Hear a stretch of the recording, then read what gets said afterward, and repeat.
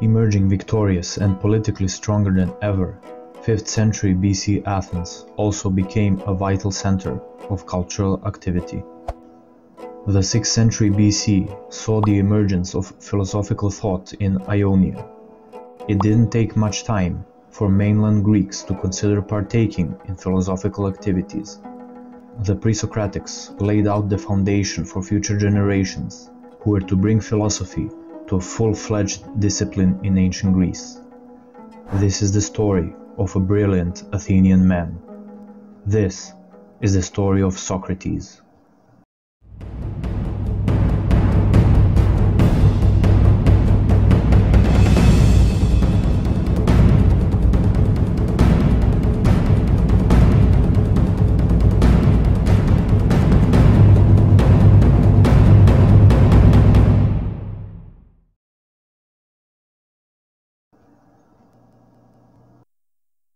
Socrates was born in 470 BC in Athens. His father was a sculptor and belonged to the middle class, Zeugitei. Young Socrates wasn't as interested in being a sculptor. During his lifetime, Socrates never left his home city. The only occasions were the visits paid to Samos, Isthmus, and Delphi. Also, he was actively participating in Athenian military campaigns during the Peloponnesian War as a hoplite. The battles at which he fought were Potidaea, Delion, and Amphipolis. It was said that Socrates saved Alcibiades' life twice during battles, first time at Potidaea and then at Delion. Unlike Plato, Socrates didn't leave any written word about his teachings, nor did he establish a school. He used to be out and about on the streets of Athens and converse with fellow citizens, examining a variety of topics.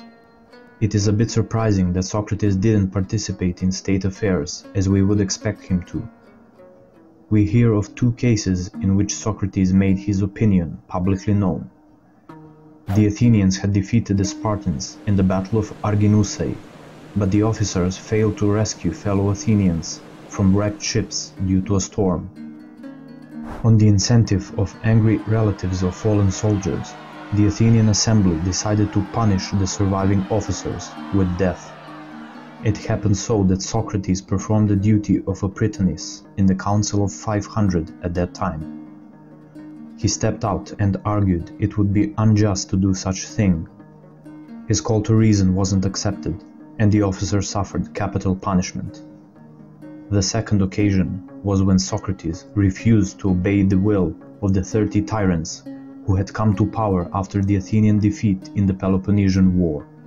Their rule was marked by fierce persecution of political opponents, resulting in the killing of 5% of the Athenian population.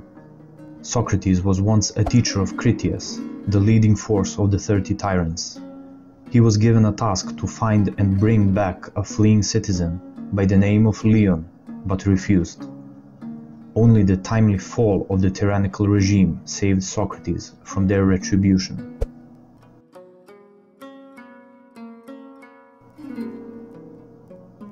To understand the causes behind Socrates' destiny of becoming a martyr slain by the will of his own citizens, we have to analyze the circumstances in Athens during the later stage of the Peloponnesian War.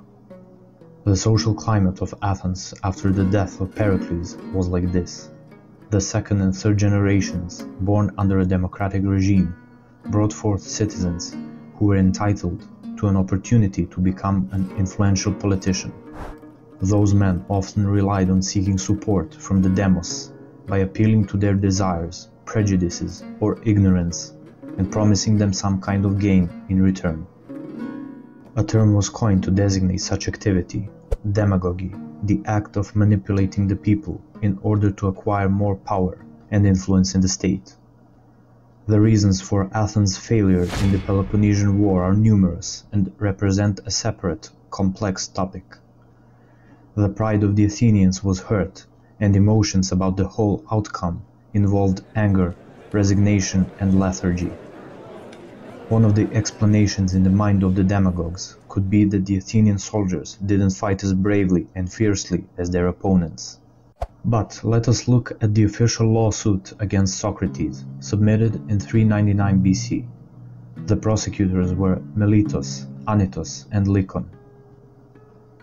This accusation was submitted and confirmed with an oath by Meletos, son of Meletos from Pytho, against Socrates, son of Sophroniskos from Alopiki. Socrates is guilty of not believing in the same gods the state worships, inventing new gods, and of corrupting the Athenian youth. I propose capital punishment. The hidden meaning behind these accusations must be examined. As mentioned, the war against Sparta was lost, the Athenian Empire shattered, and the state itself crippled by economic and demographic losses. Who was to blame? An average Athenian could ask. The re-established democratic regime could be the answer. On top of that, Socrates was well known as a critic of democracy, and since he used to stroll through the Athenian streets and encourage his interlocutors to think about morality, ignorance, and examining everyday life in general, voices about Socrates' role in spreading discontent among citizens started raising. The democratic regime, already vulnerable and constantly in danger of an oligarchic coup, couldn't afford to allow Socrates to exacerbate the condition. In fact, he was 70 years old and probable to die sooner or later anyway, but much more important was to send a message. Punishing Socrates meant that such behavior and revolutionary ideas wouldn't be tolerated in the future. Also, the demagogues of this period interpreted the current unenviable situation in Athens as a divine punishment for the impiety and the insolence of the Athenian youth regarding traditions, parents, and the homeland. Supposedly, the responsible ones were mainly the sophists and the philosophers, who instigated the citizens to question everything around them. The reaction directed against Socrates was intense and is well depicted in Aristophanes' comedies. The fact that Socrates was a teacher to two aristocrats who brought upon Athens much trouble contributed to his doom. The charge of Socrates' alleged impiety was a serious matter for the ancient Greeks. Denying the religion of the state meant questioning everything else, beginning with the ruling authority and traditions. In a patriarchal and a conservative type of society, such as the ancient Greek one, this was out of the question. Although death penalty had been proposed, the prosecutors expected Socrates to leave Athens, which was usual and accepted. However, he stood by his principles and showed up in court. The trial was described by his pupils, Plato and Xenophon. Having listened to Socrates' defense, the judges announced the results of the jury voting. Out of 501, there were 280 votes for Socrates' condemnation, and he was found guilty. The voting concerning the type of the penalty followed. According to Athenian law, the condemned had the right to propose an adequate penalty for himself. However, instead of a fine, Socrates demanded not only free dinners for the rest of his life, but also receiving a wage paid by the Athenian government for the time he had spent as a benefactor of Athens. The jury perceived this act as disrespect, and the majority of votes were in favor of Meletos' proposal, death penalty.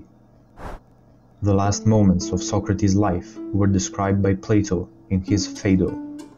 In the year of 399 BC, Socrates' life was terminated by drinking the hemlock poison. It was too late when the Athenians realized what had been done. Not long after, the schools in Athens were closed as an act of bereavement. The main prosecutor, Meletos, was condemned to death, while Anytos and Lycon were exiled. In honor of Socrates, a bronze statue was erected.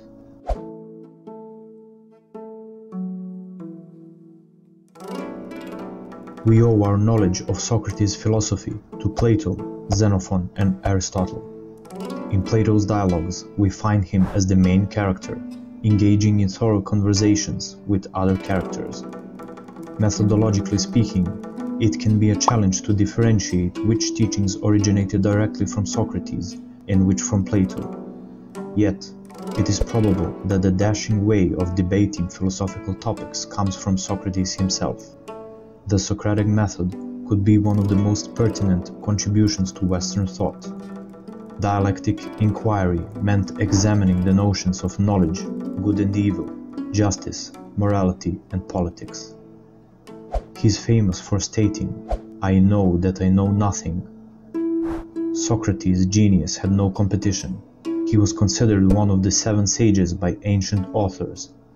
Even to the bitter end, Socrates wouldn't abandon his ethical beliefs. Both Xenophon and Plato agree that Socrates had an opportunity to escape from prison after the trial, as his followers were able to bribe the guards. Socrates believed such act would indicate fear of death, which he believed no true philosopher has.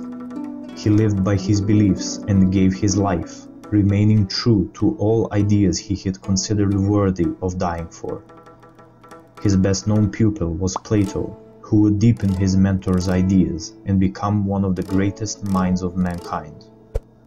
Socrates, the brilliant Athenian, was immortalized through his sacrifice, leaving an immense impact on the entirety of Western thought.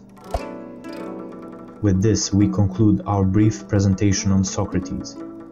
In future, we will be covering more topics regarding ancient Greek philosophy, so be sure to subscribe to our channel and hit the bell button to be notified. Links to social media pages are in the description. Thank you for watching this documentary about Socrates on the Ancient Greek Logos channel.